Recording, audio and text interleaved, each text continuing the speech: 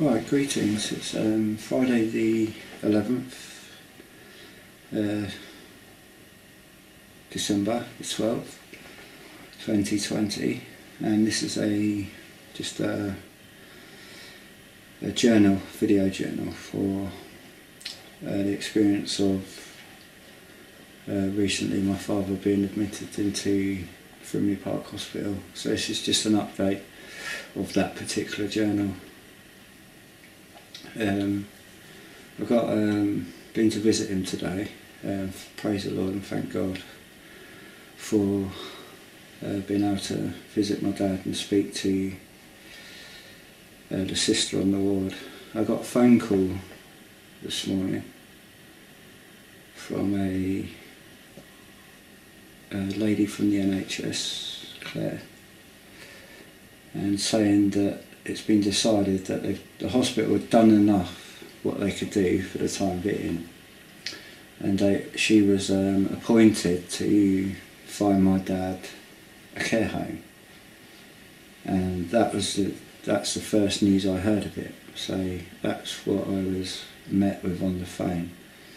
I had an appointment this day to visit my dad, and I hadn't been told any of this previously. And so I was informed about that, and I spoke to this lady in length about the problems I'd had, and she's very understanding, very kind. Left me her phone number if I needed to speak to her, but I'm going to be speaking to her again anyway to liaise about what my dad's preferences would be, choices, and then I suppose logistically with funding and the requirements of care, whether he could come back home or not. So that was unagreed, and she was going to phone back on Monday, but I said to proceed to, because she was looking for somebody somewhere suitable in the meantime while the ball's, while things are moving. But the hospital are planning to release my father, and I explained to her I've not been informed about this, and I've been informed by people on the ward ringing me and people I've been able to speak to when I've arrived. At any other time I've been cut out of from the beginning, and it's like what I try to describe. It's like an unseen hand is interrupting, and everyone else is not seeing it, but I'm seeing the interruptions, and I got a good idea of where they were coming from. And I hung up finished the conversation with this lady who works for the N.H.S, who's looking into finding my dad somewhere. And following, as I put the phone down, the phone rang again, but I missed it because I was doing some washing. And then it rang again. It didn't. I checked the number to ring back, but there was no number left. And then the phone went again, and it was the sister on the ward asking me when I was coming in, and she just ringing to say that she's informing me of how they're giving me an update. Now, I didn't say anything, but because I was grateful for the phone call, but I wondered, well, I haven't been phoned all week. She didn't know that I was coming in today, and I wondered, well, has somebody asked her? I meant to ask her because I've spoken to her this evening, and I meant to ask her that question. Well, did you ring out of your own initiative to let me know, or did somebody point you onto it? Because it was strange that it's always, when I say something to somebody else on the phone, it's always followed up by somebody from the ward calling me, and any other time I don't hear anything. But when I speak to other people who ring me and I say, look, I've not heard anything, and then I go through all the problems I've had, and then it's always met up with a phone call. Anyway, I don't know, but I have experienced all the interruption and been tried. There's been an attempt to keep me out of the picture, but obviously not everybody's aware of that on the ground, and it's hard to just put your finger on, well, where's it coming from? Why are people deliberately lying and other people aren't? So to me, that's an organised directive that somebody's been asked to lie on the phone, but anyway, that's what I've been met with all along throughout this journal. And anyway, I'd made an appointment to go in to see my dad because from the beginning, which I knew, which I tried to pass this all information on to meet the people at the ground who it would be relevant to, but nothing gets passed on. So you have to repeat and repeat and repeat all these different people until you get to the people where your loved one ends up, and then you've got to repeat it again. Because of the COVID, it's been that extra difficult. But the problems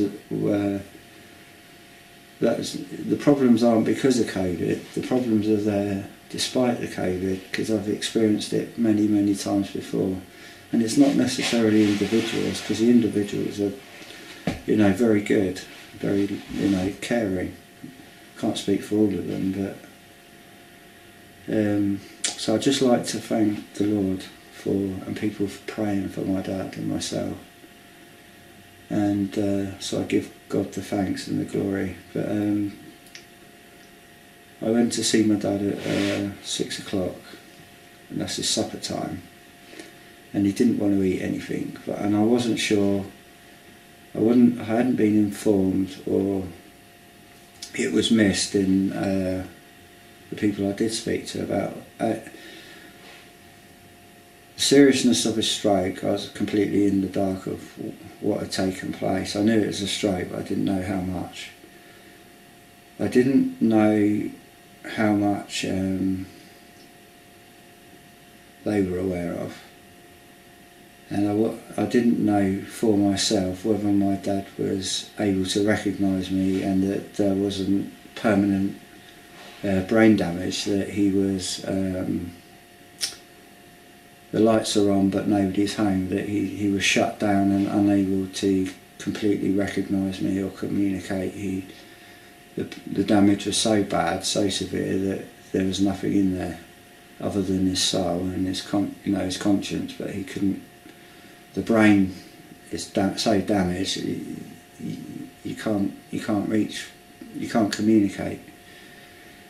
But I had an opportunity to feed him his supper, because I arrived there as they was dishing up supper, rather than wait for the carers to come round and do, because they had to do on that ward. They had to do one person before my dad, and there was only a single person to do it. So I thought, well, I'm here and I could speak to my dad, and he recognised me, and he did speak, which I was like really relieved about, because I was in the dark in that area, but he's still having trouble speaking. And Holly, the ward sister, on the phone when she spoke, said, could I speak? If I was coming in today, when was I coming in? I said, I'll be in this evening, we'll speak then. And she said, okay, we'll get together then. And so I fed my dad, and he's not very I know what the difficulties are with that they would be facing with my dad, and unfortunately I couldn't be there at their meal times, because they have them in the morning. So because of the logistics and the realistic reality of their timetable. They haven't got the time to spend mollycoddling my dad all day to get him to eat properly. So he's been on a feeding tube, but they've wanted to get him back on solids, and they can't release him into a care home because they won't be able to feed. If he stops eating, he'll have to come back into hospital to have a tube, because they can't do the tube anywhere else. It's a medical procedure. They can only do that with the right people and the right equipment and the right professionals around. And they're not equipped in a care home to do that. They're not the ones that would be available. And so that's been the problem. He's not been eating, and they've had difficulty with him because and that could be loads of reasons. He's got dementia, and he might not be aware where he is. He's had a stroke, so he's had some brain damage, so that could make him moody. There's a lot of things to consider, but at least I found out that he recognised me. He was trying to speak, and he said a few words fluently, which was a good sign. And I was able to. He didn't eat his soup, and he didn't want his tapioca. I don't blame him. But he did eat a banana, and he did eat the whole lot. So thankfully, I was able to gauge for myself, and then speak to the. When I'd finished my visiting with my dad and said goodbye, I spoke to. But I'd pre-arranged passing the sister in the ward to give her a shout on my way out, and then she'd set some time aside for me to explain where they were, which I'm grateful for, and grateful for all their care on that ward. And so expressed my wishes, got some information because she pulled out his medical file, and he has had a stroke, and I can't remember what she called it, an internal or an imploding or something. It's not a hemorrhage like a brain hemorrhage, but it's a stroke where part of the brain or part of the vessels die, and there's a blood clot, and it dies, and then that's where the damage is. And because of the lapse in the time of recognising the stroke to the time my dad was admitted, that there's nothing anybody can do to prevent any further damage, so all that could be done has been done. But the question's been, where is my dad going to be at the end of this, which is one of my concerns. Or where is he currently at that time? That's my main concern. And then leading on to, well, is there any chance at all of him ever recovering? So thankfully there is. He has made some recovery, which is a good sign, which I'm grateful for. And I was able to find out that he's been released, you see, and share my thoughts and ask questions about logistics. Well, if it's possible, my dad's wish would be he wants to come home. And that would be the hospital's wishes, because it's the feeding. Because if they release, they can't keep him there.